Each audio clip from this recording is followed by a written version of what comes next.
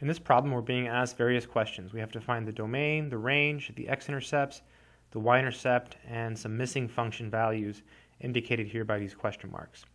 Let's start by finding the domain. So the domain is the set of all inputs. It's all of the x's you can plug into your function that give you y values. So we'll start by clicking this little icon over here, this magnifying glass, and we're looking for all the x values that give us y values. So if you look at this graph, like if I pick an x value here where my cursor is, I get a y value.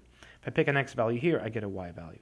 If I pick an x value here, I get a y value. No matter where I pick an x value, even if I pick one over here where my mouse is, I'm going to get a y value way down off the screen.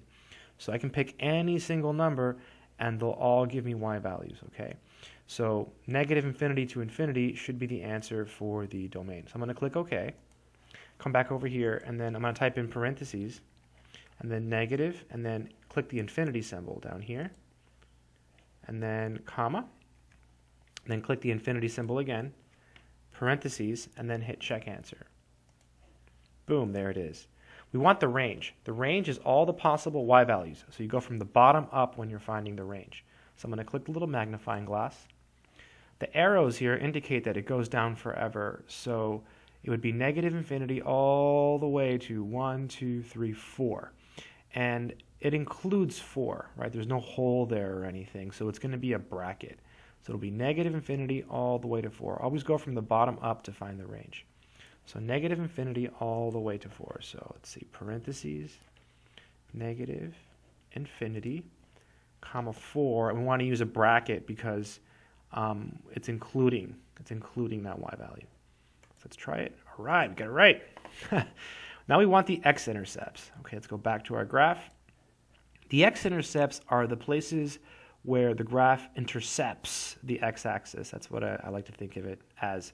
So where it touches or crosses. So right here where my cursor is, that's 1. It crosses there, so 1.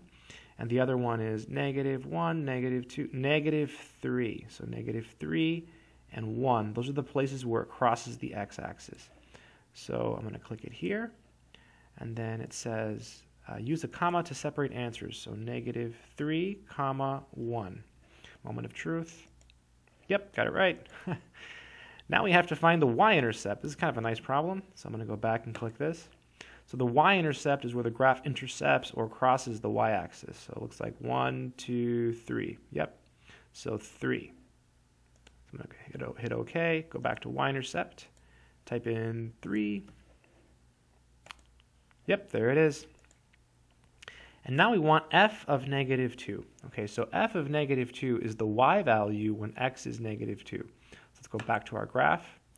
So let's see, when x is negative 2, we're up at 1, 2, 3, right? Looks like 3 tick marks. When x is negative 2, we're up at 1, 2, 3. So 3 is the answer for that one. Going a little bit fast. It's a lot of parts, so trying to keep the video short. And then f of 2, let's go back to our graph. So when x is 1, we're at 0. When x is 2, oh wow, it's going to be 1, 2, 3, 4, 5. So negative 5. Okay. So f of 2 is the y value when x is 2. So that y value is 1, 2, 3, 4, 5. So negative 5 should be our y value. Here we go. So negative 5. Check answer. And looks like we got it right. That's it.